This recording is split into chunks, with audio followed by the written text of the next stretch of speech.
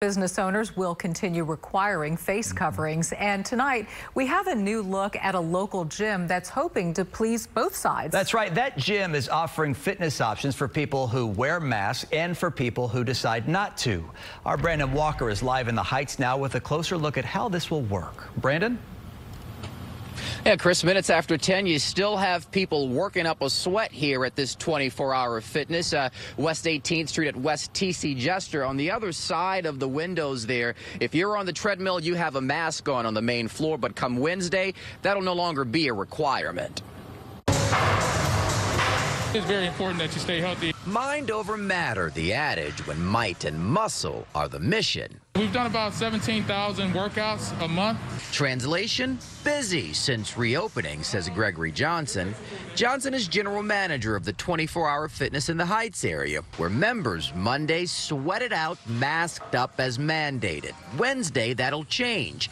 Masks will be optional on the main floor, save for one exception. Those members who really want the mask to go into a club within a club. That's a space being set aside solely for those who want to keep their mask on.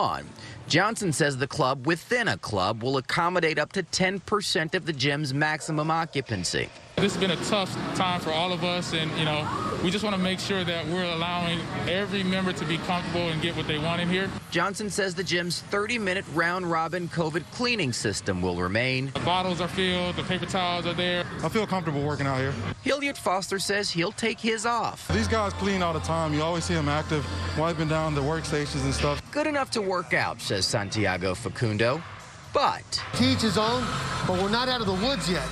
We need to get this virus under control.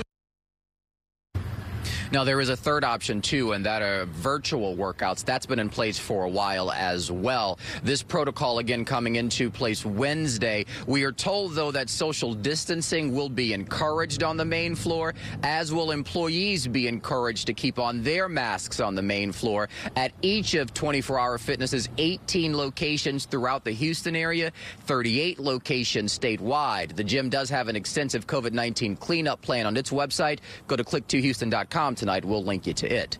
We're live near the Heights. I'm Brandon Walker, KPRC 2 News.